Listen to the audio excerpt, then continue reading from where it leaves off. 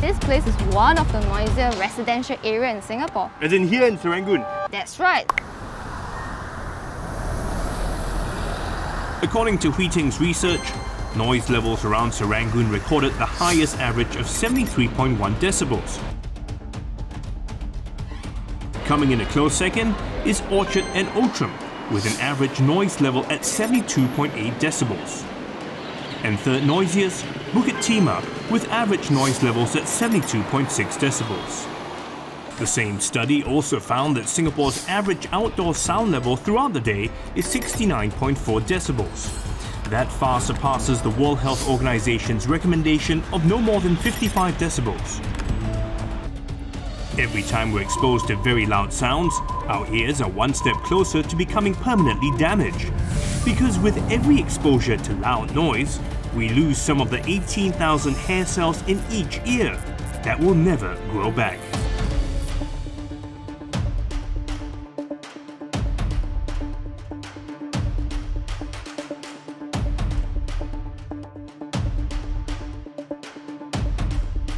So microphones will pick up the noise and then it will calculate and generate an opposite sound that reduces the noise levels inside.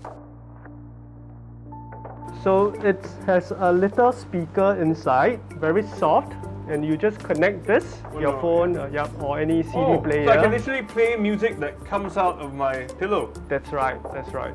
Yeah. There's an air filter, air purifier. That's right. So do you hear a background noise?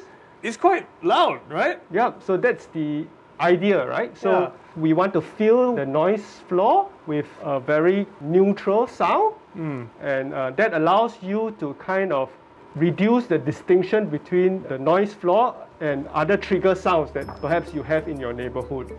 If we use sound therapeutically, it can create a sense of peace, it can lower stress, it can even provoke and evoke good memories.